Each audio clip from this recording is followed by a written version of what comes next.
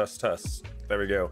All right, you guys can hear me now. Hello, everybody. Welcome to the stream today. My name is SenseiSuplex, and today we have the likes of the D&D Sensei Show, Episode 7. The date of recording this is September 15th, 2023, and it is about 11:20 in the morning, as we're basically filming this whole series where I get to show you guys the insights into my day, and more so how I am building up this giant living universe known as Project Aurora. It's going to feature more than 120 players, and we've been doing it for, I think at this point of this time, about 4 or 5 years now, and hopefully that all the individuals who are in chat will be here for another 4 to 5 years in the future. And this is just, again, me documenting the journey and just showing you guys the insights on what I do.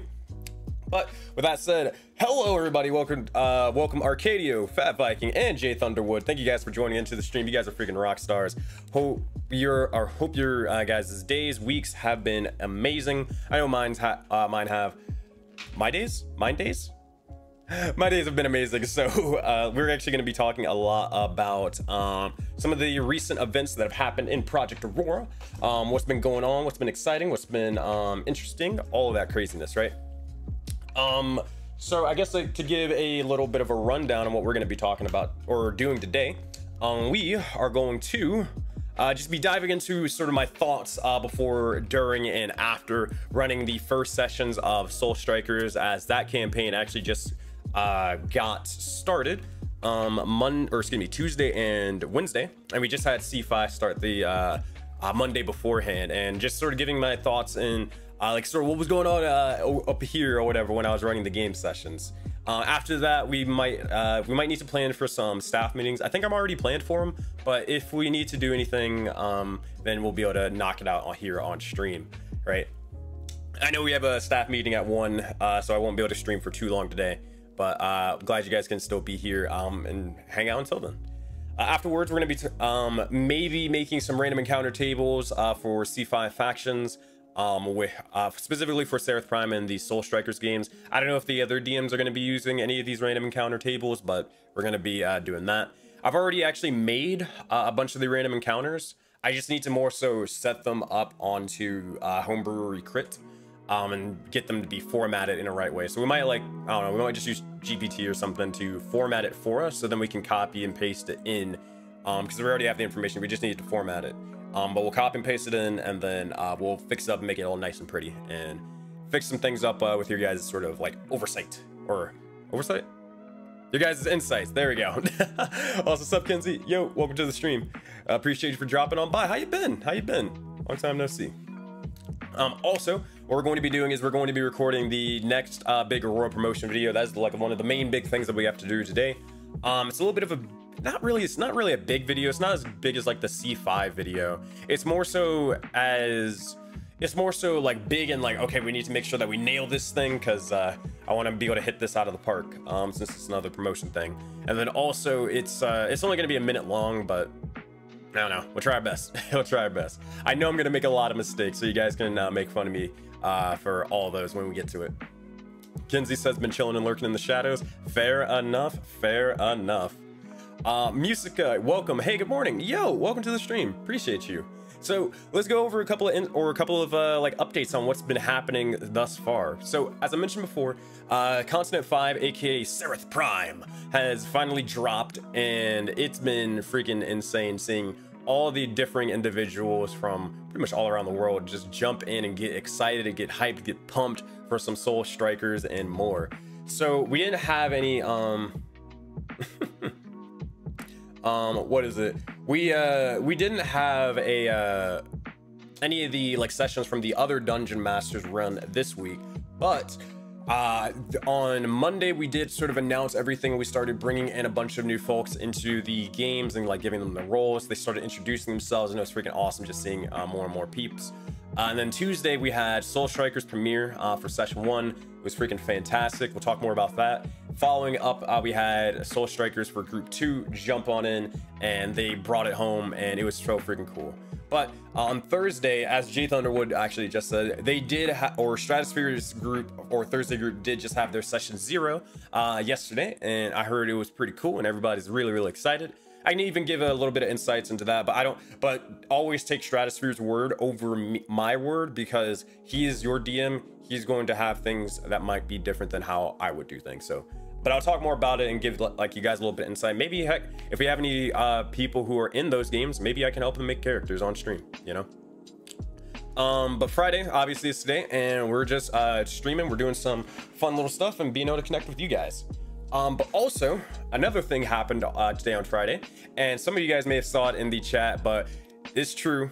It is true. You're talking to a 3K Andy. No, I'm kidding.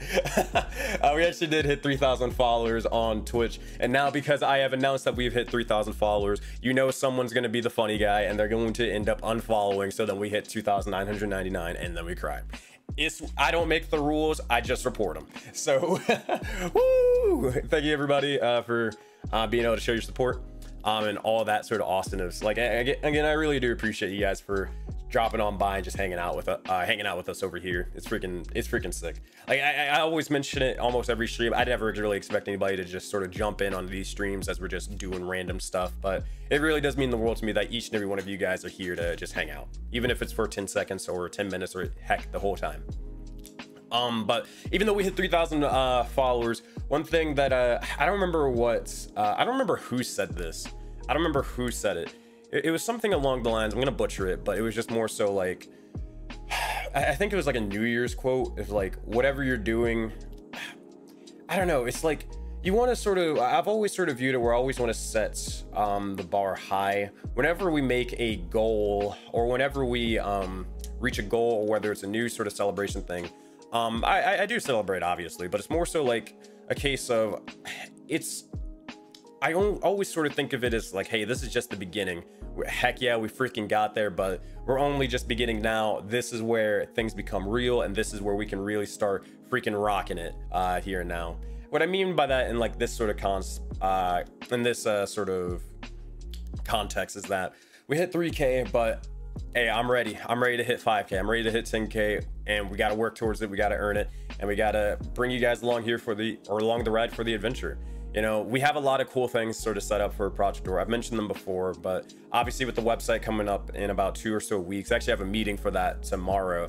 So that's going to like streamline a lot of the player process. And I know we were talking about doing like a sort of MMORPG player dashboard for not just C5, but all of the continents and stuff. So it can show like your character stats, like your anything from like backstory, like the DMs that you play under, when's your next session going to be, and all that sort of stuff, but also and then do some cool stuff where we'll have like an achievement system, kind of like an actual MMORPG where maybe like if you slayed a dragon or whatever, then you get an achievement and this forever added to your profile. And it's kind of just a cool little way to sort of reflect on, hey, here's how you've been able to affect Aurora, and here's all the cool things that you and your character were able to accomplish, right?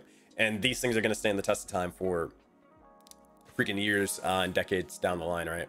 So lots of cool stuff, and that's just like one of them, right?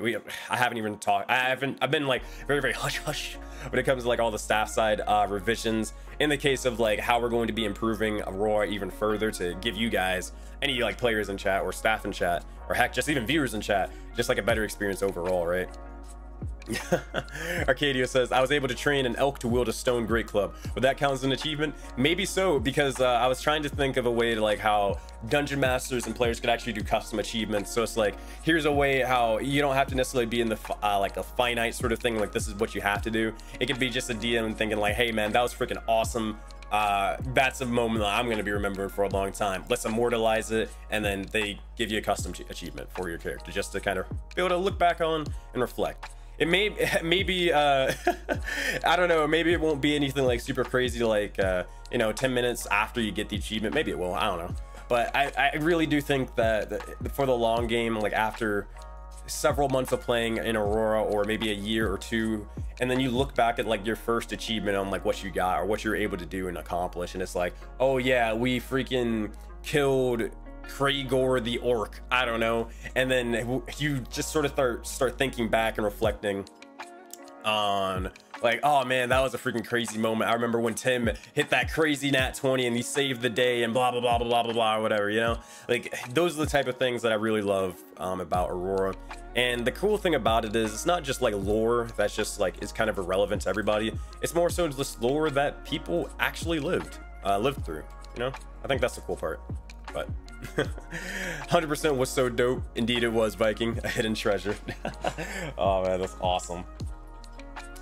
Kinsley was saying, still bummed I couldn't join the world. Damn you time zones. Yeah, I know. It is unfortunate. But hey, don't worry. In 2024, we're going to be doing, hopefully the plan is that we're going to be doing something similar for like that we're doing in C5 to pretty much all the continents and stuff. C5 is kind of like the, I wouldn't call it the test dummy, but it's more so like the test drive for a lot of these systems that we've been either trying out in the background for a couple of months now, or we have a couple of new sort of systems that we are also sort of trying out to see how they work in a sort of smaller contained setting, right? So like, for example, C5 Faction Wars, that was something that I tried out in Astral Odysseys a little while ago, and it worked out. It was okay. It just, we didn't have as much commitment from the like from all of the players because it was more so an optional thing. So for C5, we're trying to like really get the data that we need by making an entire continent based off of Faction Wars to see if like this is something that's cool and that's fun for everybody involved, right? And then another thing that we're trying out is like, hey, where everybody in C5, you guys are going to get a art of your character, maybe a poster of your character and stuff, right? So we're trying to figure out how we can do that in more so a sort of like a somewhat mass scale with there being 40 players. So that's 40 characters that are getting drawn and seeing how that can work out. And we got a pretty much, I think we got a pretty good system going so far. And I'm just really excited to see what we got coming down the lines. And a bunch more other stuff for sure. That's just a little bit about it. Oh gosh, something was in my eye. So we're about to go into the first topic, but I guess before then, let me give a quick little disclaimer that you guys can feel free to ask me any sort of question regarding anything at all.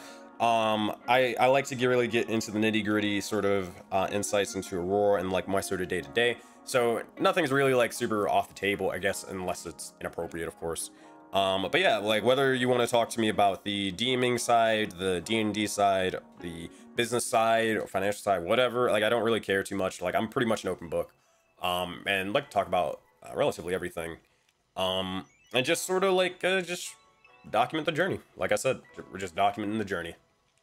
So yeah, so feel free to ask me questions and I'll be able to like interject within myself and be able to pretty much answer it when I get the chance. So let me real quick, let me see. Jay, you messaged me. Discord message leads nowhere. You got it. Jay, I will fix that. Let's see. Does that work? Aha! So that's the reason why the Twitch links never work. Okay, that makes a lot of sense. Thank you, Jay. I freaking didn't know that was the reason why. All right, yeah. Let me fix that. Because that seems to be the issue for a lot of my streams whenever I post them. But now it's fixed. So you're freaking awesome. Awesome, Marco. Yo, one of the players from Soul Strikers. Welcome, my friend. Actually, speaking of which, we're gonna be talking about that right about now. Let me get a drink. I freaking love these things. Sparkling ice. I don't think I'll ever be able to like stop drinking these, bro. They're so good. This like I don't have soda really, but like these things, these are my dirty little secret.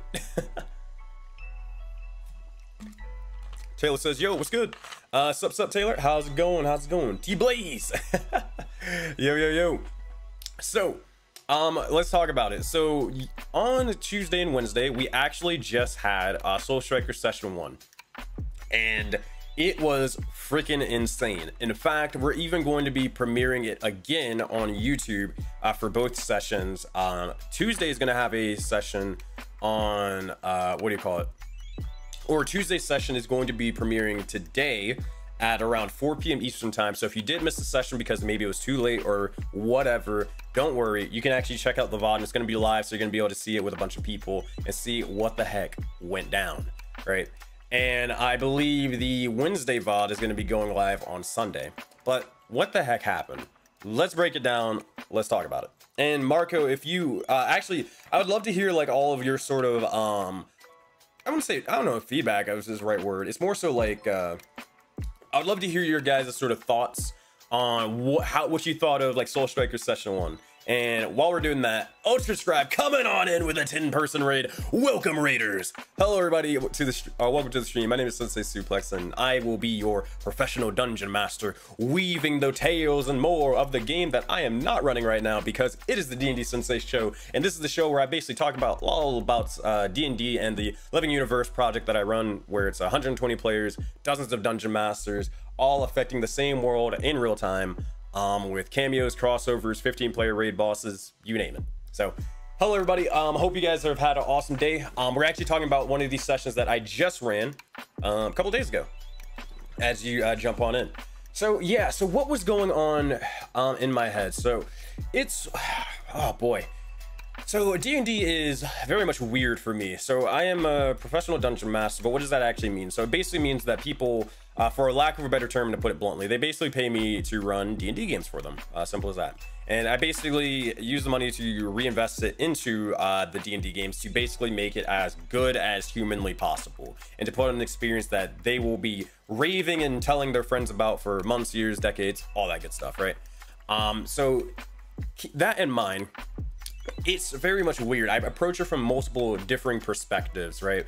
One of the things is more so, it's always been the sort of question of like, okay, well, how do we want to just approach the general sort of game session? Like, what do we got to do to prepare for, or what do we do to prepare and make a game that is that's going to just rock the players' socks off? Like, what are we going to have to do?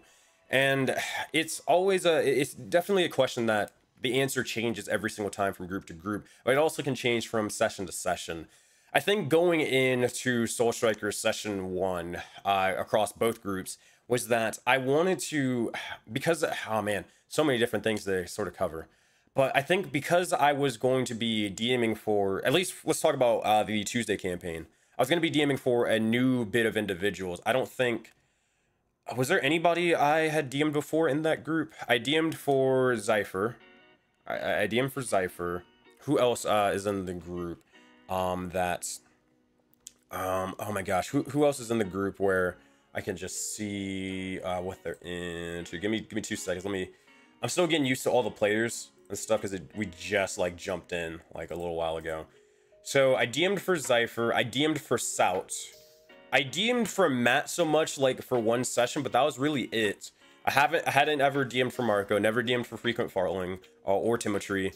So we had like about 3 people, if you're being nice, really like 2 people who I DM'd for before in the past, so I kind of knew what their playstyles were like. And then I had 4 other individuals who I had never DM'd before, ever. So I knew like a lot of them, if yeah, all of them were actually in the West Marches beforehand, so they were at least familiar with the concept of Aurora and like living universes to play in, but they never DM'd in a game or played in a game with me.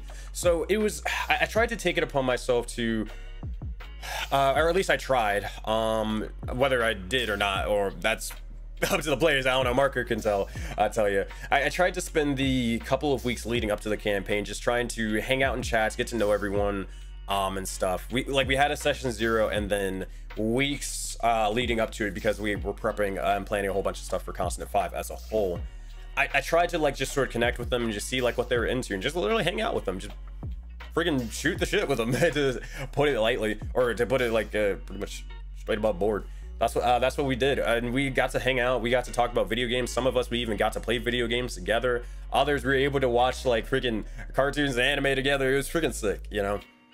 Just sort of like connecting with them outside of the game and just seeing more, and just asking them sometimes of just like, hey, how, or what are you looking for out of Soul Strikers? Like, what are you most excited about? What are you into in general? And then taking all that bit of like sort of their thoughts and stuff and their wants and all that craziness, and then just figuring out a way how to put it into the D&D session, or like figure out how to represent it in some way, shape, or form in the D&D session. So like, for example, when a lot of the individuals, they were just like super hyped with faction wars, like the whole concept of leading a faction, I decided, okay, well, hey, instead I got a better idea. What we'll do is we will actually make faction wars a big thing. We're not going to just make it where it's like, oh, you know, you are leading over a faction that's just going to be NPCs or whatever you're leading over? What if we make it players that you're actually like working together with and being able to really connect from a massive sort of scale, right? That was one thing that and that was one thing that was sort of going on, right? And also, Marco, I got your thingy. We'll talk about it later after the stream though.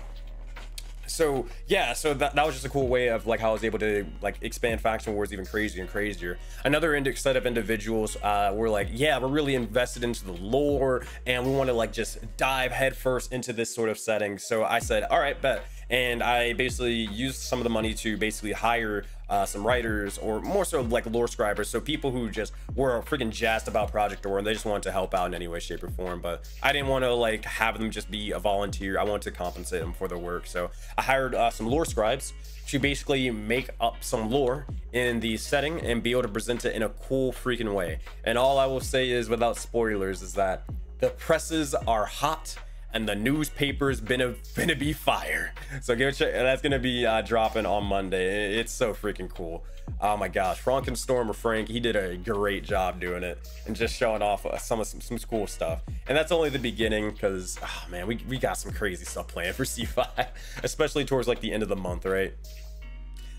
So yeah, that's basically like what the lore scribes do. They just, yeah, Jay, they literally just make lore that's obviously relevant to the setting, and then they just present it in cool little funky ways that kind of helps immerse players into the world, right?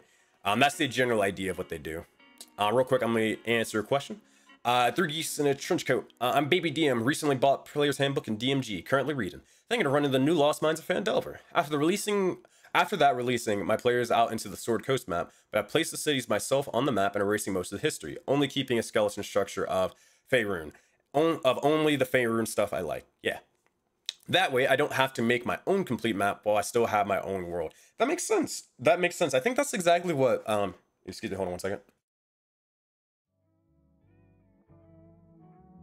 There we go. But yeah, I think that's what my DM actually did. And they kind of, yeah, they took it, yeah, they did exactly that. We were playing Lost Mines of Phandelver, and they kind of just had like the general pieces, and then they built off upon it, and they included a lot of our like backstories or whatever to really flesh out the world. I think you're on the right track. I think you're on the right track.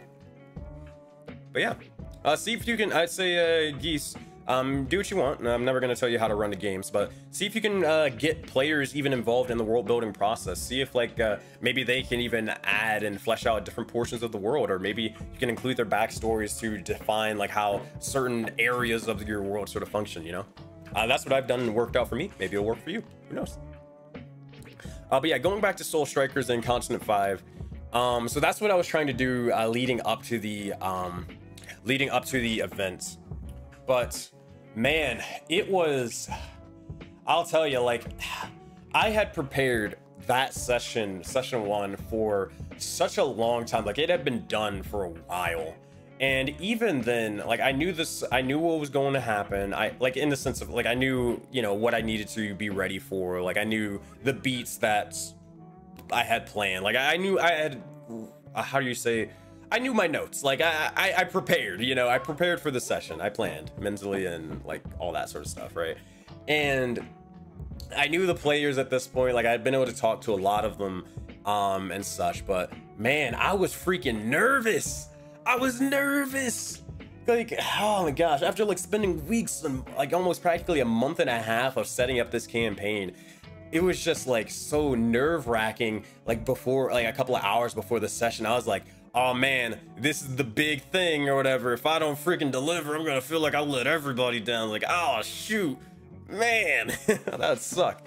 And it was just, it was crazy. I literally was like trying to have to figure out ways like, okay, I know that we've like, even though like I'm a DM who's been DMing for 4 to 5 years, I think that feeling, it's a irritating but also a great feeling to have, of just like that sort of anxiety and excitement before a new session, a new adventure sort of beginning.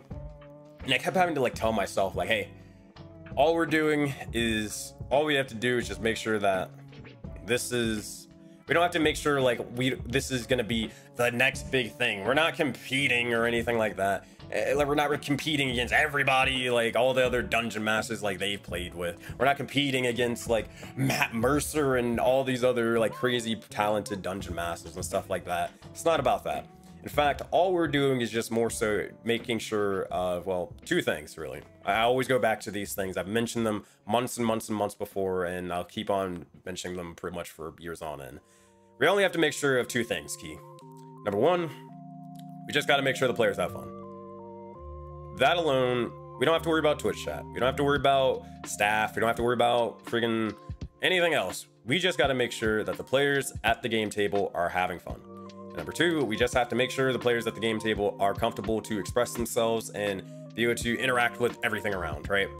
If they're not having, if number two isn't accomplished, then they're not going to be able to get number one. So let's just make sure that we freaking rock it and make sure that the players above all else have a fun time.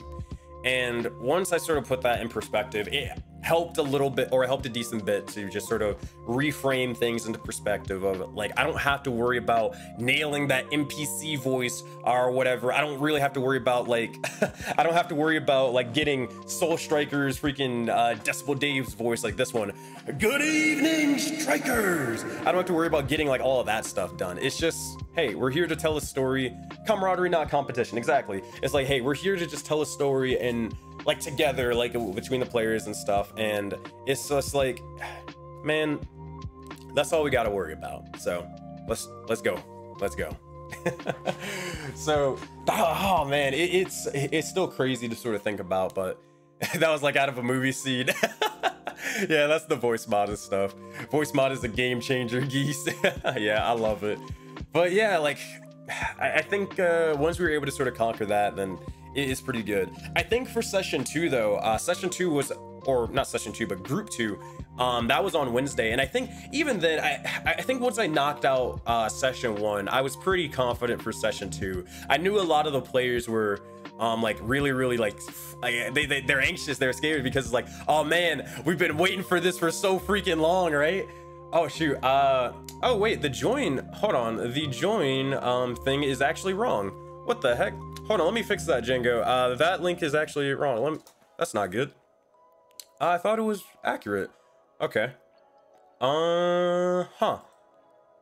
All right, that's not what it should be either. Let me go check this out. Here, let me fix it up for you. Let me fix it up for you in the background while I'm talking about this.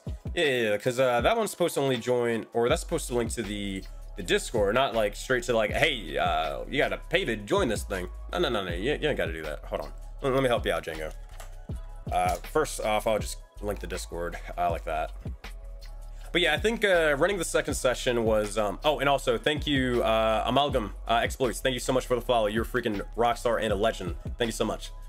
But I think once that session was done, Wednesday was like, oh man, this should be pretty easy. I knew the players were like very much like a little bit not frightened, not scared. It was more so like nervousness, you know, going all around. And it was more so just a case of like, hey guys, we're just here to play D&D. We're just here to have fun and stuff. And this is just a test session. Like literally, we're just here to test some stuff out. And if things don't work, who cares? It doesn't matter. Like we're gonna be able to. We got months and months and months to play this game. So let's not worry about it or getting everything correct and perfect here today. Don't even worry about getting it correct, like really ever. Let's just focus on what we know best, and that's just playing D&D. So that's kind of how I sort of approached it, and it worked out a little bit. I mean, again, I wouldn't know how well it worked out because that's up to the players to decide. But once that was sort of said and done, then we just freaking played D&D, and everybody was their little goofy little chaos ball selves, and it was great. But what was going on? What was going on during the session of Soul Strikers? What was going on through my head then?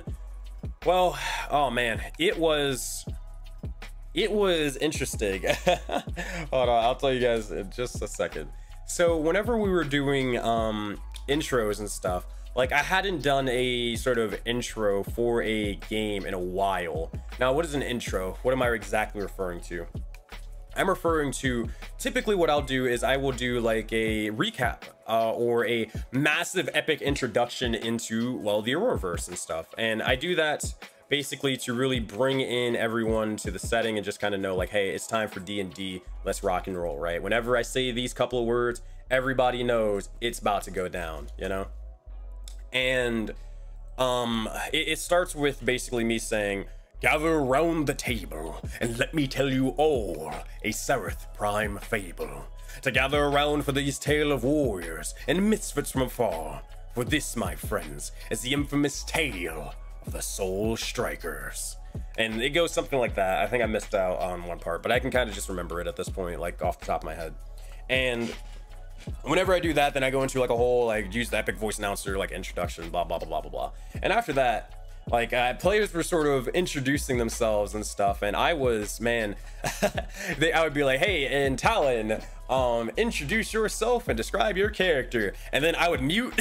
I'd be like, oh god, like breathe, Key, breathe, because I'm like freaking shaking over here. I'm nervous, I'm shaking, quivering in my boots, because I'm like, everybody's talking in chat, like, holy crap, how many people are in here? Because I hide my viewer count, like I don't want to like even deal with that bit of anxiety. I'm like, oh god, what do I do? Fuck. And and I'm just like trying to like literally breathe, just take some deep breaths and realize, oh wait, we got this, we've done this before. We're gonna let this person do their thing and let them just let them again focus on making sure that they have fun. Because I remember I was like rambling with a bunch of characters and stuff like that, and I was like, oh god, oh no, I'm not doing it perfect, I'm not doing it perfect. Then just take a step back, breathed, just said, hey, we're just playing some D&D, it's all good, it's all good, who cares? But yeah, so that was basically going on in my head. And then after, I think once I saw like all the players finally get introduced, and I saw like the chemistry between them, for especially like with the Tuesday group, because I already knew the Wednesday group had the chemistry before him because they had played together anyways, but especially seeing like the Tuesday group all get along well and like freaking be some rock star role players, it was, man, I was like, bro, we're in for a good one, we're in for a goodie. Oh man. Hold on, let's see what we got. So Viking says, okay, I gotta go do stuff. So I have time for the meeting. See you, Sensei. Have fun, everyone. All right, see you, Viking. Hopefully, well, yeah, I'll see you guys, or I'll see you at 1 p.m. my time.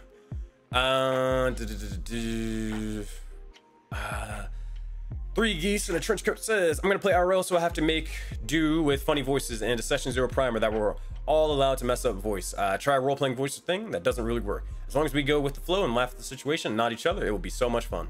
Yeah, like my goblin voice might be really weird and off, but that's just the character in game being funny as heck. True. Actually, that's something that I have done. Anytime I make a mistake, I kind of like, it's the okay, so a little bit off topic, but not really. There's this guy in WWE, his name is Vince McMahon, and they have a thing in the business, I don't know the exact term, but it's basically where if Vince McMahon makes a mistake, oh, you know him, all right, perfect, but if Vince McMahon makes a mistake, no, he didn't make a mistake, he intentionally did that, right? It's intentionally a part of the, like, he always knew that was supposed to happen, he did it on purpose. So like, let's say for example in a D&D setting or perspective, he'd be like, you say, oh, yeah, you do a goblin voice, it's like, hello guys, and this is my voice, and you just somehow randomly have a voice crack or whatever, like, oh, you know, like just randomly while you're talking. Then did the DM just have a voice crack? Was that a mistake? No, it wasn't a mistake. He intentionally did that. And how do you play it off as a DM? You improv it and you basically say, oh yeah, this goblin's like going through freaking, like they're just turning like into an actual adult or something. Like, I don't fucking know, whatever, right? Like they're having voice cracks because they're actually like only a kid or a teenager now, and now they're trying to act really, really tough and strong and stuff, but they're failing miserably. It's a feature, not a bug. Exactly. It's not a bug, it's a feature of the person. Exactly. And it's just sort of like, it's funny because it's like, it sort of allows you to sort of embrace mistakes in a way, and sort of just says, hey man, you're not going to be perfect, but we can even learn from your sort of imperfections, and we can sort of just like lean into them, because hell, sometimes they're funny, you know, sometimes they're funny. It doesn't work all the time, but it works for me a lot of the time. All right. Like sometimes it's also a good way for me, from what I've seen, it just like, even if it's just a small slight fourth wall break, sometimes it can just kind of reset the tension and just kind of bring everybody back in and just be like, hey, we're just playing a game. We're just freaking rolling some math rocks and stuff and just pretending we're elves and stuff, and it's hilarious. And you know, it's great. But yeah, you notice the goblin must have recently swallowed his squeaky toy. Yeah, like, if I heard that, I think that'd be hilarious. Even if I know the DM messed up, I think that'd just be funny. And then sometimes even players will just go in with that, and they'll just riff off of it. It's just like the kind of the yes and sort of thing, right? Like, oh, like maybe a player would just be like, oh, have you perhaps been around, like, do you have a dog or something? Did you like get into their squeaky toys or something? I don't fucking know, like something like that or whatever. It's just really cool. But if you made a character, Jay Thunderwood said, if you made a character in Seraph Prime, what faction would you join? Man, you can't ask me that. I'm biased, right? I'm biased. Oh man, yeah. And then those things become inside jokes. Yeah. I can't say that. I can't say which faction I would join. Well, actually, I can. I'm going to answer your question with the answer you didn't want. Haha, look at me, because I am smart. I'm going to actually choose the NPC factions and tell you which one I would want to join. I think I know which one is my favorite. It's the simplest, but it's so, I just think the concept of it is so freaking hilarious. It's so dumb. I love it. I love it. They're just awful people.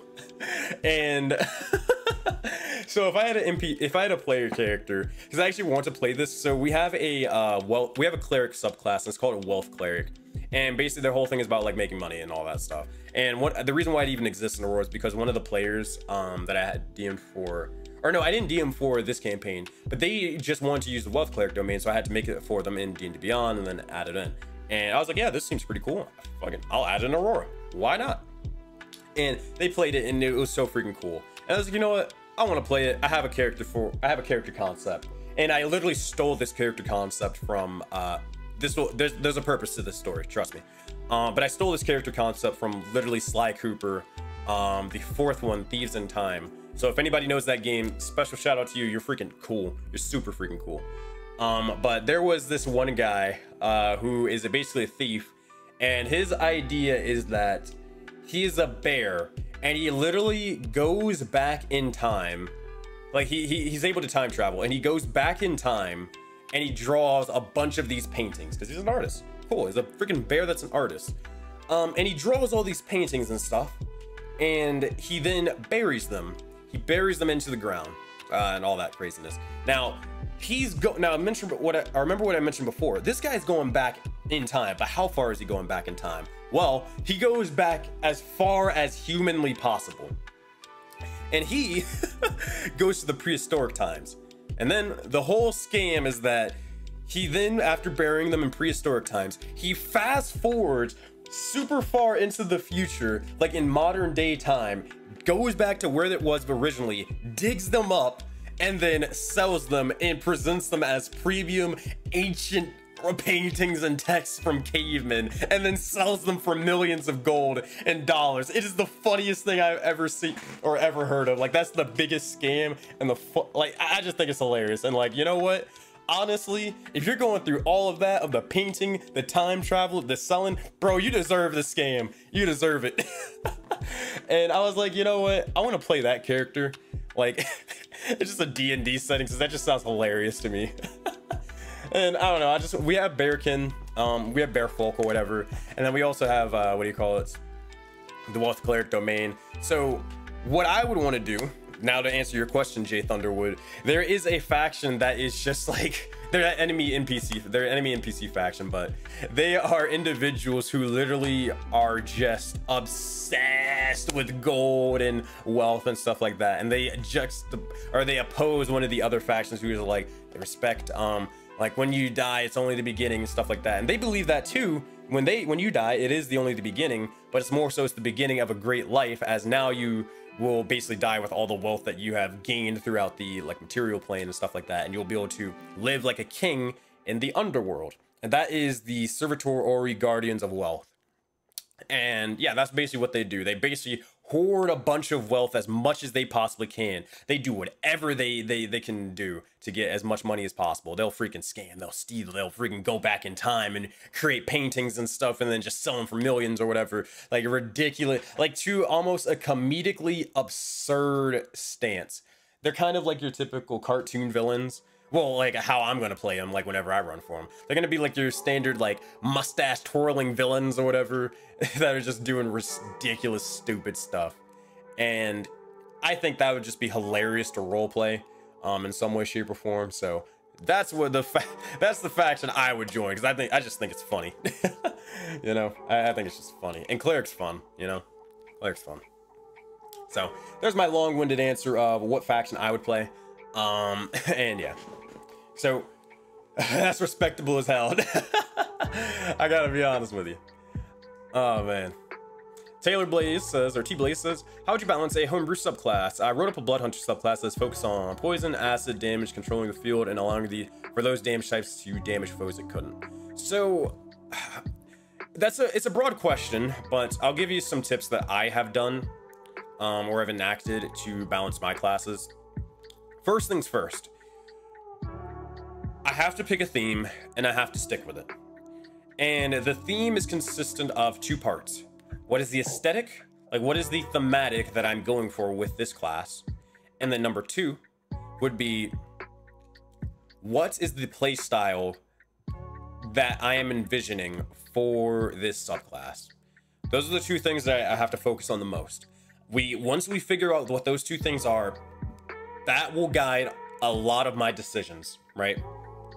Now, why is that important? Well, I don't need to necessarily go, I think it's pretty straightforward on why it's important, but it will sort of help you eliminate all this stuff that's like, oh shoot, I think this would be cool. Oh shoot, I think this would be cool. Or I think this would be cool. And it eliminates all that sort of fluff. And that can lead, for me, how it's worked for me is like, if I have all that sort of fluff, then what's going to happen is I'm going to overload the subclass, and it's going to lose its sort of identity or its purpose and just be a cool homebrew thing, but it's just going to be just everything everywhere. Nothing's going to make sense, and it basically pleases no one, right? And yeah, so that's why I always make sure to focus on that. Then when it comes to more some mechanical things, what I will do is I will more so just take existing features and either use them in the scope of this subclass, and sometimes that's good enough. Like, sometimes you don't necessarily have to reinvent the wheel, that I've learned. A lot of the times it can be like a cool subclass can just be, well, what if we had the thematic of, what if there was a barbarian subclass that could basically go beyond their normal limits? Like they already are at the peak epitome of strength, but what if they could more so now become the peak epitome of endurance as well, right? What if we had that? And then mechanically, what if this was a subclass of barbarian that actually got action surge, but it was a lower version of action surge? Like maybe it's something that they could do once per long rest or twice per long rest or whatever, right? There's the thematic of like going past the limits in endurance or being a pinnacle of endurance. Here's the mechanic. I didn't change anything besides like taking the basic ability and then maybe just sort of nerfing it or maybe just tweaking it for like balance purposes and stuff. Whether that needs to be, it needs to be stronger or if it needs to be weaker to give other classes identity. And that's really it. That's kind of what I do. Now, granted, there are some times I will come up with differing new abilities, but I use the decision-making process before or for that thing is, okay, what's the thematic and what's the playstyle that I'm going for, right? All that stuff. So I hope that helps you out a little bit. I know it's not gonna, because again, it's a broad question, but I hope it sort of helps you out. Even if it's just like saves you about 10 minutes worth of time, then hey, I guess I did my job, you know?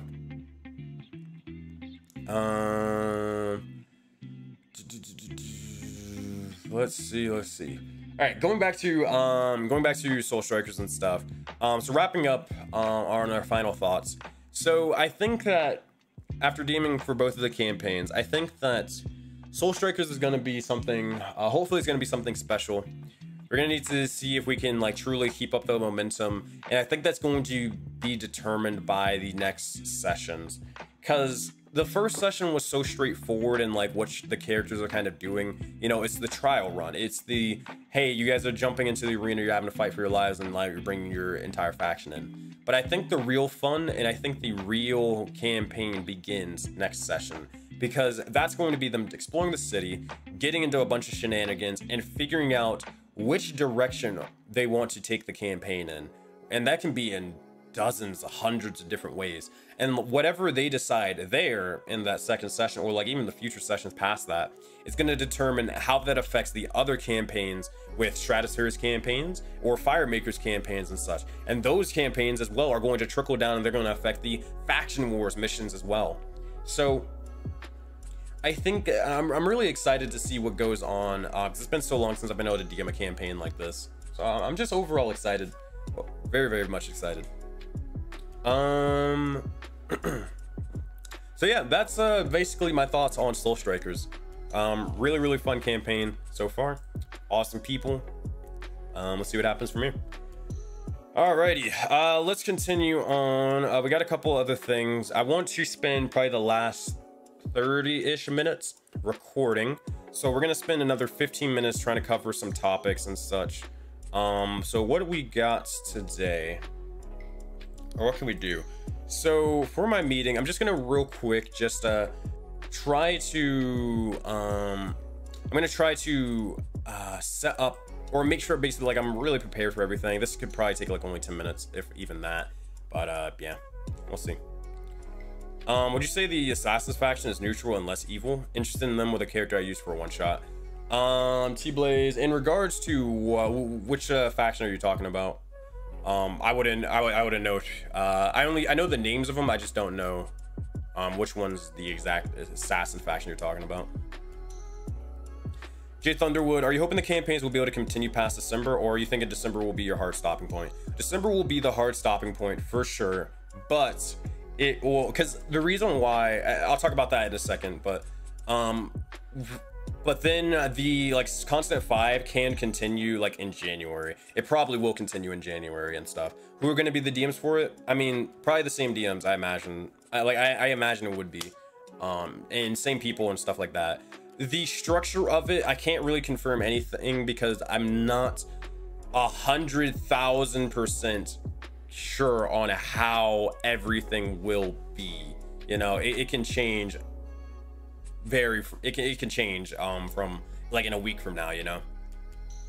Shadow Ashanti, are they neutral or evil? I mean, I think a lot of the factions, they're not necessarily, there's no alignment towards them. I think we did that on purpose.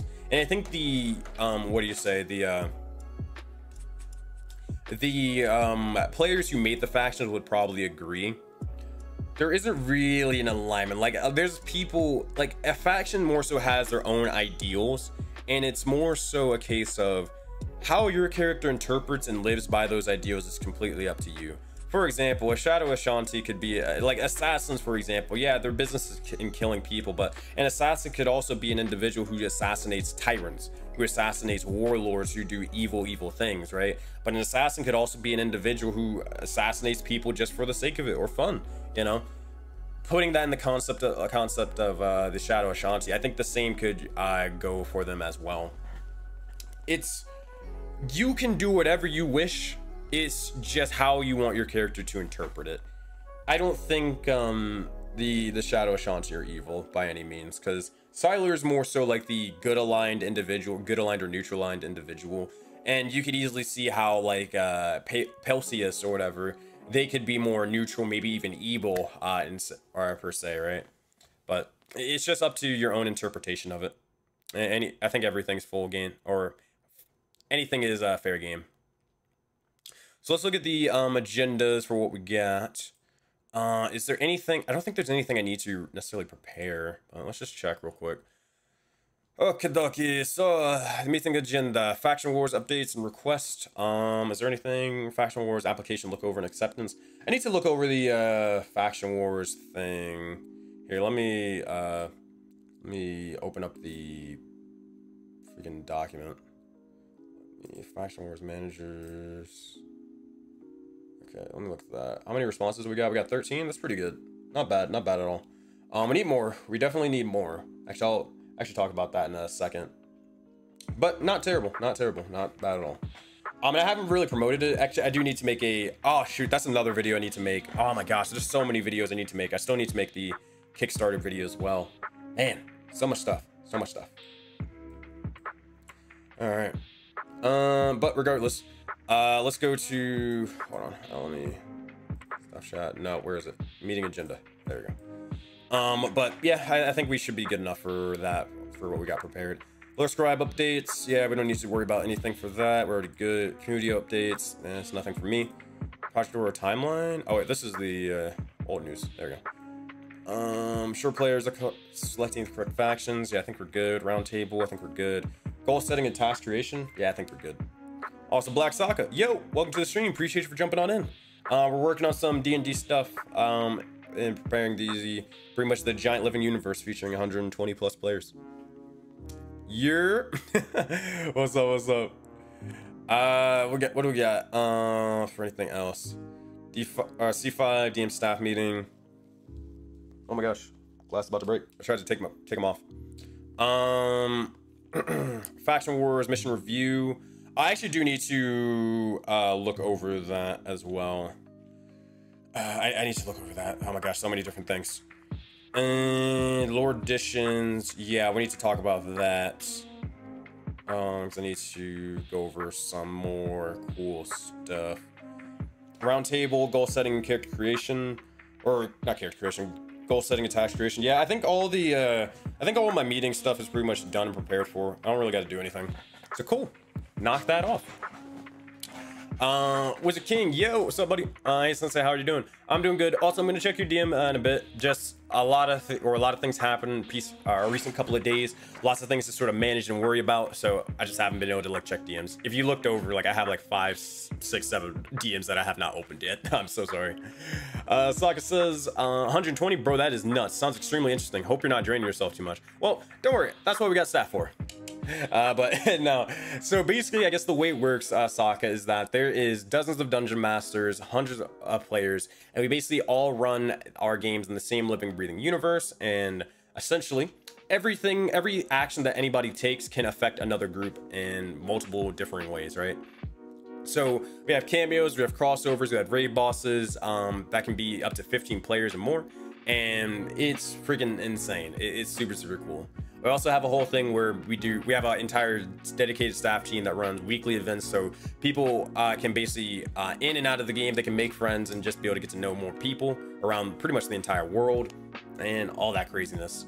So for C5 specifically, though I'm not gonna lie to you and stuff like that, bro, we do charge for the games and stuff like that, and the reason why is because I mentioned before we have a dedicated staff team of individuals, and these are folks who are literally working like 9-to-5 jobs and then still trying to put on a freaking crazy experience for all the players, right? So I try to like compensate them, and we just basically have the players pretty much pay for them to be able to put on the crazy sort of stuff that we're able to do. But we actually have a bunch of free games that are getting ready to drop soon, and we also have a cool thing that I was actually mentioning just a couple of minutes ago, faction wars, where people can jump in and they can basically help support the project by just jumping in, choosing a faction, and then just pretty much doing this or participating in this little weekly mini game that we got going on. And we need a lot of people to be able to join in, because we're going to at the end of it have 90 people involved. Right now we're taking about 30, so we have 30 or 13 people who've applied, and it's again completely free. Anybody can do it, and it literally takes really next to no commitment. So hey, if that sounds interesting to anybody in the chat, I'll drop the link. You guys can join and basically be a part of this giant crazy thing and leave your mark in any way, shape, or form. Sokka says Sokka says I just got into D&D 2 months and I love it, man. Oh man, I remember when I was first getting into D&D, like that was, gosh, it's so crazy like to think that I was the guy who never wanted to play TTRPGs because I thought it was just freaking super nerdy and weird. Like, I'll be honest with you, I was that guy. Like I never wanted to join or learn about World of Warcraft or Dungeons and Dragons and stuff, right? I always just thought it was too nerdy. Yet I always was into video games. I was heavily into anime and stuff like that. heavily into comics, you name it, right? Everything nerd, I was into it, and I just never wanted to touch TTRPGs for some reason. Tried it out for like even just like the character creation portion for what, about a week or two, and I fell in love with the game. And fast forward a couple of years later, and now we're doing this. We're running games for 120 people, and just trying to do the best we can, right? So yeah, it's insane. It's insane. I want as many people to be able to at least try D&D as possible. Mr. Rum says, do you limit how many are a part of each faction to balance them? Yeah, we do. So we're letting people join in like in waves and stuff. So I believe like this week we only will have 3 people who will join each faction. So 3 people are going to join the Shadow Ashanti, 3 people are going to join the Venator Society, and so forth, right? And then the next week we'll have 3 more people, or I think 2 more people will be able to join each faction, and we're going to split them off to places and so on and so on. And we're going to keep kind of doing that on a week-by-week basis, right? So this way we can ensure that everybody is playing in factions that they actually want to play in, but also that we're not having one, let's say a popular faction being overwhelmed with, or having more individuals than everyone else, right? But yeah, that's kind of how that works. And we have like an entire like dedicated staff team that are running faction wars, so they're on the ball. They're rocking it. I'm going to be meeting up with them in a couple of minutes after the stream. Saka was saying, it's funny because I was the opposite. I always wanted to try and never got the chance, and my homie Christian put me on from the character creation. I fell in love. It'd be crazy if you were talking about the same Christian I was. Christian D, they go by Of Earth and Iron or whatever in the Discord. That'd be insane if you were talking about this. We were talking about the same person. Oh man, that's freaking awesome though. Like literally from the character creation, I fell in love too. Like that's what did it for me. That's what did it. T-Blaze over on YouTube says, my first D&D character died before a corrupted god, and he thought he could 1v1 them. Good old Dragonborn fighter barbarian. Oh man, I want to play another Dragonborn. It's been so long since I played one. I love them. Oh man. So I think we only got a little bit of time left. So let's knock out. Here's what we'll do, chat. Here's what we'll do. So for my streams, I always sort of do a thing where I like show you guys the insights and the processes on how I kind of run things. What we got to do next is we got to make some videos and stuff. We're gonna post them on TikTok and YouTube, and just basically again promote Aurora. We're gonna even talk a little bit more about Aurora here and now. So I have a phone and a script or teleprompter over here that we're going to hook up, and basically we're going to film this video. So we are so we can just basically have it all recorded, and then we can just edit it up and be good to go. So that's the plan. Also, the cool thing is like you guys get to make fun of me as I mess up like 20,000 times and such, and you guys just get to see the process and also even learn a little bit more about the pretty much Aurora. Sokka says, yeah, I asked my homie very nervously if I could reverse an Ice Goliath race to make a Fire Goliath instead, and when he accepted, we went over it, and man, I'm in love with this game. Funny enough, there is a player, one of my players right now, his name is Marco. I don't know if he's in the chat. He did exactly that. His name is Istaran of Clan Istaran. And he's literally like he's a descendant from fire giants rather than like your typical, what is it, frost giants? Yeah, I think frost giants and stuff. It's freaking cool. Let me see if I can find the poster for it and then show you guys. So yeah, it's really cool. I'm trying to find the thing. Stone giants? Are they from stone giants? Oh, I thought it was frost giants. Why do they have resistance to cold damage then? That's so weird. Yeah, Frank, explain that. I don't get that. Well, why okay, if they're stone giants, why do they have resistance to... Well, I guess, yeah, that makes sense because stone's endurance. But, like, why cold resistance? I don't know. I guess they didn't want to give them, like, what, bludgeoning resistance or something? I don't freaking know. I don't know. Whatever.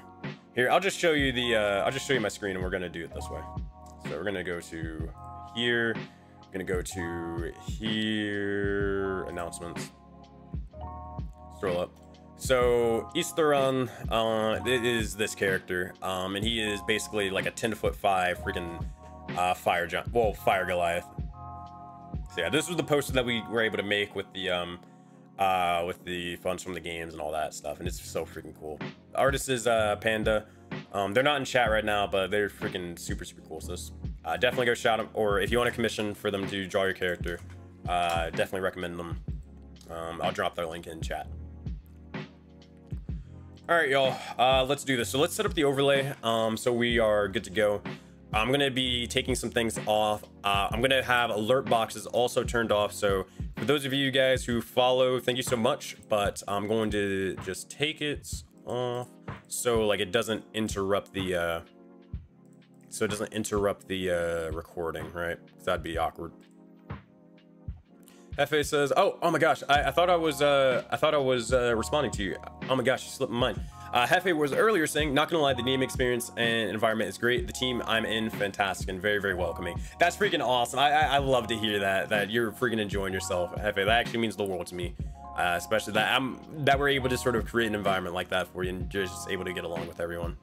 Have a good day. Hey, see you, Hefe. Appreciate you for joining on in.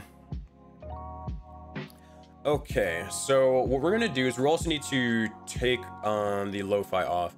Now, for those of you guys who don't know, we're actually using the Black Hokage's, their little lo-fi music. So I don't know if anybody knows them, but they have a cool little lo-fi playlist. So check it out if you want it. Listen to it in the background. All right, let's do this. So we got our little thing going. Let me make sure my phone is on. Okay, and we have our little prompt thingy this time. It's actually working now. So let's make sure this is going the way it should. It's not because... Hold on. It's not on? It's not on. If you see me like looking out to... looking down, looking at my phone. Oh yeah, is Perfect Mix? Yeah. Shout out to TBH. So fun fact, since you know TBH, so do you, Sokka, if you know, got a little smudge on the camera. Yeah, it's like the thing over here or whatever. Yeah, I don't know what that is. Bro, it's not a smudge. Like, I literally freaking cleaned the camera. It's like I think it's the lighting or it's like the glare or something. I don't know what it is. It won't go away. It's bothering me. So, like, once you see it, you can't unsee it, but don't worry. TikTok won't be able to see it. But as I was sort of saying, so if you know LA Chaos, he's part of the GI crew. I'm trying to fix the lighting or whatever. So I actually know him personally and stuff. I haven't talked to him in years at this point, like since the beginning of COVID or so. But like I was actually cool with him. We used to play a bunch of video games together and stuff. I wish I got to know Ethos, because Ethos is probably my favorite from the GI crew. Yeah, fuck you, Chaos. No, I'm kidding. Not Chaos is cool. But I wanted to talk to Ethos. I know, funny enough, he's on my friends list somehow for like League. I don't know how we played League together, but apparently we did. But yeah, it's super cool. They were definitely the one I always related to the most stuff. But yeah, Chaos is hilarious. We used to play. There was a bunch of games that we used to play. There's not even like one single game that we'd play like consistently. Like we played a lot of World War Z. That game was super fun. We'd play Brawlhalla occasionally and stuff. Man, there's just so many games. Like we just played like a bunch. Like there was like a whole free to play era, and it was just like whatever game there was like during COVID, we just play it. We just play it. Oh man, my hair's fricked up because headphone dent. Oh man, I need my freaking comb. We're taking off like our headphones or whatever, so like it'll just look better with the ad and stuff. Man, I need my freaking comb, but I do not feel like getting up to go do it. I think it's fine. I need a haircut though. Whatever, who cares? We'll do with glasses, why not? And all that stuff. Man, 2018 to 2020 was my pure Discord gaming era, especially 2020. Yeah, I mean, hey, there wasn't shit else to do. All right, so let's see if this thing is working. It seems like it is. All right, cool. All right, I think we're good. All right, let's rock and roll, y'all. Let's rock and roll. All right, you guys make fun of me as much as you want as we record this, but try our best. We'll try our best. All right. I'm going to mark this on Twitch. Let's do this. Would you ever pay your DM to run a D&D game? Well, hundreds of people happily pay $100 a month to play in our D&D games, but why? For the past 5 years, I've ran this D&D universe with dozens of professional DMs running campaigns that affect each other in real time in this D&D MMORPG. I'm talking cameos, crossovers, or I'm talking cameos, crossovers, and even 15-player raid bosses with players having an absolute blast. Yes, that's 15 players. And though I've done it for 5 years, I'd like for you to be a part of the next 5. We'll find you a gaming group, and we'll find you a game and a group even if you're new. That fits your schedule, so you never have to worry about a game fizzling out before it even begins again. But it's not just about the game similar to... Wait, not just the game similar to West Marches. But it's not just a game similar to a West Marches. It's a monthly experience that goes beyond the D&D table. But how? Well, we actually mainly focus on community building as we have a dedicated staff team that hosts weekly community events and hangouts so you and others can make friends in and out of the game. So if you think this is cool, if you think this is a cool idea and you want to help grow, if you think this is a cool idea and want to help it grow to something big, join the Discord. And if you want to play and leave a legacy for other players to define decades from now, hold on, I can do that again. Let's do that again. If you think this is a cool idea and want to help it grow to something big, join the Discord. If you want to also help and play, if you also want to play and leave a legacy for other players to find decades from now, apply to be a player. And to celebrate our upcoming 2024 launch, new players can join for... Gotta do it again. Oh, God. I'll have to edit this out and then I'll throw the VOD in together. And to celebrate our upcoming 2024 launch, new players can join now for just the price of a large pizza every week at $15 a week for the rest of the year. But act fast, that offer lasts only until September 22nd. But that offer lasts until the 22nd, and after that it goes back to $100 monthly. And after that it goes back to $100 monthly. And remember, we have to cap at 20 new players to ensure the best experience for everyone. But there's something else. D&D is always better with friends, so join now and you can bring a friend to play for free for a month with you. Click on the link in my bio or description to join or lose out. Oh. Click on the link in my bio or description to join or... I hate this. Try it one more time. Click on the link in my bio or description to join or lose out on your chance to be a part of something big from the beginning. Hold on, let's try that again. We can make this more clear. Click on the link in my bio and join the... Click on the link in my bio or check out the description to join or lose out on your chance to be a part of something big from the beginning. So, will you join? Time to decide. All right, there we go. We did it. It took a... Oh, man. There's so many mistakes in that freaking recording, but we got it. We'll fix it up. We'll fix it up. We'll figure it out. All right, let's mark it down. Marker, and cool. Awesome. They only took a little bit, but that's gonna take some editing. Let's get the music back on. I think we're good to go now. Alrighty. We'll fix it in post. Exactly, bro. I'm doing it one take. I'm not dealing with this shit. Oh man. But yeah, so that's basically what Project Aurora is about. We're about to do the whole thing where, like, even though it's $100 monthly, typically, we're going to do a thing where you guys can just jump in for $60 and it'll be $60 for the rest of the year. And then you can even bring in a friend in to play with you for free for a month or so. So, yeah, super, super cool stuff. And we want to just do that to celebrate the big launch coming in 2024 and just get as many people in here so we can basically just build up the project even further, right?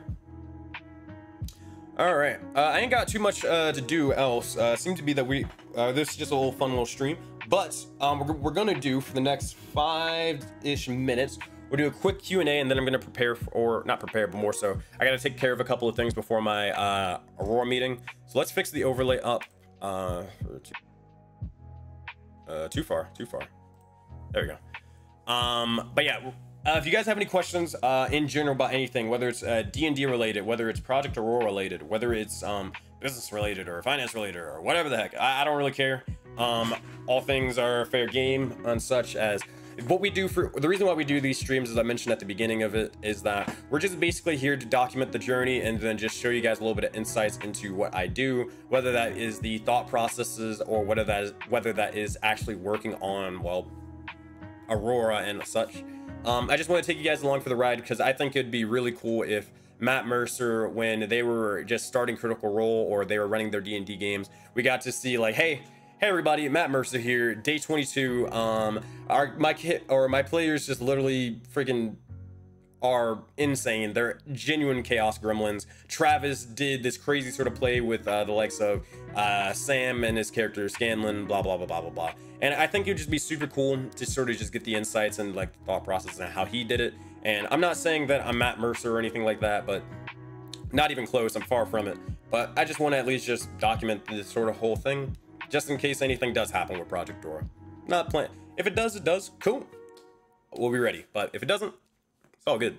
At least we can sort of use it to kind of just look back on, for me myself, a couple years from now, and just be like, oh man, I remember when I was doing this. And hopefully it'll be even better by then. So yeah, if you guys have any questions about anything at all, feel free to ask. I'm going to set some stuff up. And yeah, super cool stuff today. All right, we got a bunch of DMs that we're gonna need to go over in a bit. So we'll have to see. Man, what is one thing? So I guess to ask myself a question, what is one thing that I really want to, what is the vision, what is the goal for 2024 for Project Aurora? I think the goal for Project Aurora 2024 is that we're doing, I know it's kind of like the, I hate to say it's like the new year, new me thing, but it's more so we're setting up the foundations, resetting the foundation for what we want Aurora to be in 2024, now that we have the resources available and the knowledge available to really hit a home run with it. I think this year was definitely just like a big learning experience, figuring out what works, figuring out what doesn't work, figuring out what systems we kind of need in place to be able to make things like kind of function and not irritate individuals, either from a staff side or even from a player side. And then now that we have this bit of information, not saying that we're going to make it perfect now in 2024, it's more so we're equipped with the knowledge to be able to truly make something insane. Now, Grant, what we got here is friggin' ridiculous already, but I want to make it even better. I just want to make it even better for the players and just have them be able to sort of rave about it every single week. Like, I want Aurora, if it's possible in the future, to be the thing that everybody is looking forward to from a week-to-week basis, you know, after working their 9-to-5 job, or whether they were just sort of bored hanging out, going to school, or whatever the heck they're doing. They show up and they have it penciled in on their calendar and they're just waiting. They're ready. They're ready. Kind of like the phrase for Critical Role where, is it Thursday yet? I want them to be able to like say, is it blank yet, for whenever their game is coming, you know? That's what I would love to see. And I think now that I think it's going to be just more so executing it and going from there. I know one of the things that we wanted to do in Aurora was we wanted to focus on how you say content creation, and like really start leaning into that sort of area, so then we could have it where not only do we have like VODs and stuff, like we're actually like documenting the history of like Aurora in real time, but also so we can help out with like just showing more and more people like, here's a cool way how to play D&D, and whether you want to play D&D this way, it's up to you, but this is how we play D&D, and we'd like to play D&D with you, right? So I think we're still going to try to shoot for that. I think it's more so on the back burner, sadly, but we'll see what we can do. We'll see what we can do. I think it's going to be a case of what the dungeon masters for Aurora are able, how much they're able to contribute and such, like work-wise. Obviously we're paying them and stuff, so it's going to really fall down to that. And if they're able to also stream their games, amazing. But yeah, I think that would be one of the things that we're probably looking to sort of nail. And I think the last sort of thing I keep mentioning it every sort of stream, the website, it's going to basically eliminate a lot of headaches for everyone, like from the player side and even a staff side. Like we've had individuals where they just don't necessarily know where their next game is or when it's scheduled. So the website's going to basically take care of all of that. And also when it comes to basically like with the website, we're going to have it where even if you don't necessarily know whether your schedule fits for D&D or anything like that, or whether you don't necessarily have friends to play D&D with, bro, you're gonna be able to just check out the website, see all the D&D games times, and then make an informed decision right then and there before you really have to commit to anything at all. And you get to know that, hey, actually, we're able to solve your D&D scheduling issues and problems right here and there. Just play some D&D. That's all you got to focus on, just playing D&D. So yeah, super exciting stuff. But all right, y'all, we ain't got any more questions, so thank you guys again for being able to tune into the stream.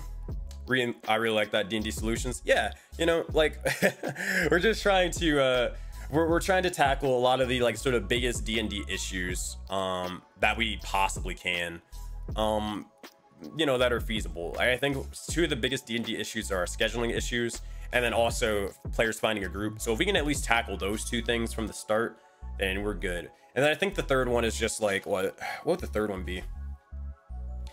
I would say, like, I guess the campaign getting canceled eventually. Yeah, I think a campaign being canceled. A lot of the time campaigns get canceled because of scheduling issues or whatever, so it kind of inherently increases the percentages of that. But once we tackle the sort of, I guess, burnout sort of thing on a player side and DM side, I think we're good. People in time schedule, last things. Well, yeah, that's that's typically what it is, I guess. Yeah, but we're gonna take it one step at a time. So thank you guys again for being able to tune into the stream. You guys are freaking awesome. This is episode 7 of the D&D Sensei show. We're gonna be live again on Monday, as we're going to be basically going through the thought process again. But if you actually want to see some D&D in Aurora, then what you're going to do is you're going to need to do 2 things for me. 1, you're going to need to head over to the YouTube channel. And then 2, you're going to, I guess, subscribe to get notified when we go live again. We're actually going to be going live again on YouTube at 4 p.m. Eastern time, as we're going to have the VOD for our recent campaign that just started only a couple of days ago. And you guys can be able to see that once more or jump on in for the first time. So what you're going to do is you're going to go to YouTube. I'll drop the link over here in a second. Oh, I misspelled YouTube. You're going to go over here, click that link, and then you're going to hit the subscribe button so you get notified when that goes live. Thank you guys again so much, and I will see you all in the next one. Peace.